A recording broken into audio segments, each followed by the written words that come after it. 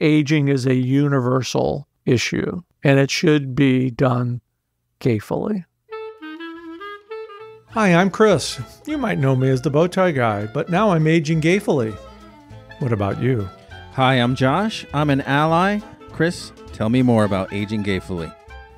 Welcome to Aging Gayfully. We're about adventure, leisure, travel, being a citizen of the world, traveling to destinations, and being a part of the global community as we age and prosper in body, mind, and spirit. Can you believe it, Josh? We're recording a teaser episode of Aging Gayfully. Yes, sir.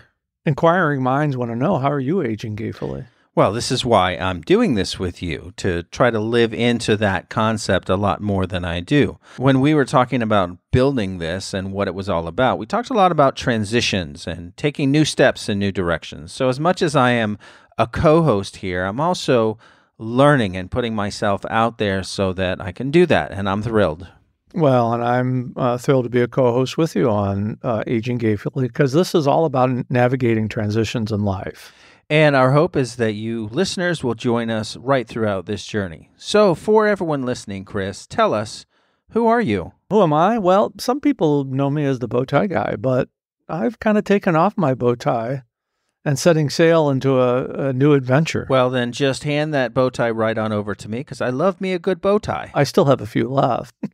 At one point I had over 100, but I sent 75 of my bow ties to my great nephew in Indianapolis, because he had told his mother, my niece, who told her mother, my sister, that what is the FU? Now, wait a minute. The FU is a code for favorite uncle. Okay, so, I don't know what you were thinking. You do know what I was thinking.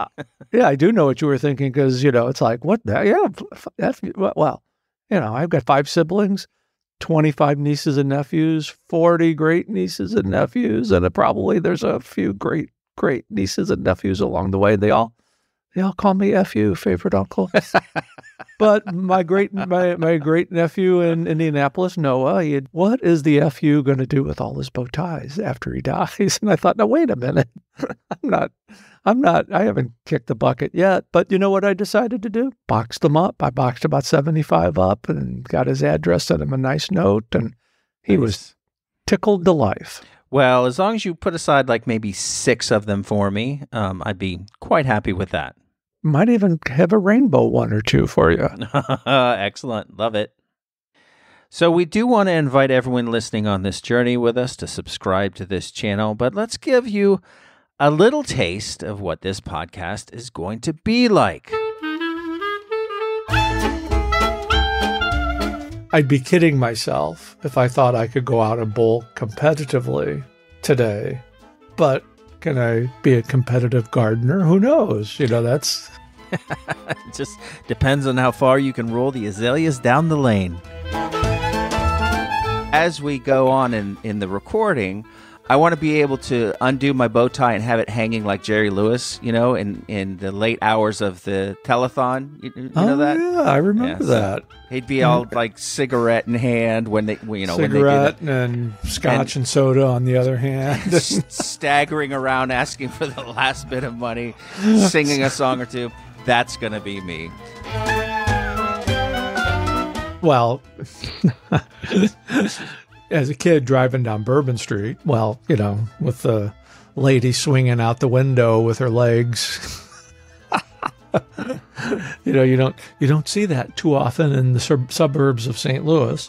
That was certainly an eye opener for me personally as a gay senior. I just don't care what people think of me anymore. It comes from loving yourself, recognizing your talents and skills, and trying to live in that area of comfort, removing yourself from drama. Drama is a big word in the gay community. Is there any gay drama here? Well, there's drama really everywhere, but it's how you respond to it. I have to tell you something. You want to know who my all-time favorite wrestler was? I love the Iron Sheik. Oh, Sheiky baby. I love the Iron Yeah, Sheik. jabroni. Yeah. Why the Iron Sheik? That's so random. Was it his mustache? It had to be his mustache. There was just something about him. Of course, I always wanted a mustache like that.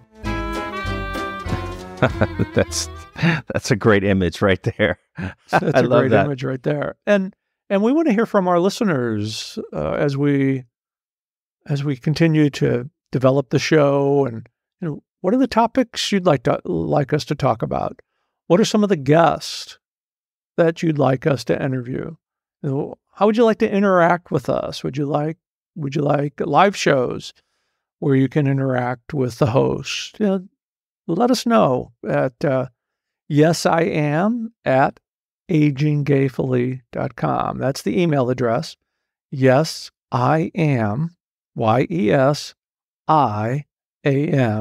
@AgingGayfully.com. Let us know. This is a collaborative effort that's made of love, care, and commitment. That's right. And so we want all of you to join us on our journey as we talk about travel, not just traveling to different places in the world, but travels of the soul.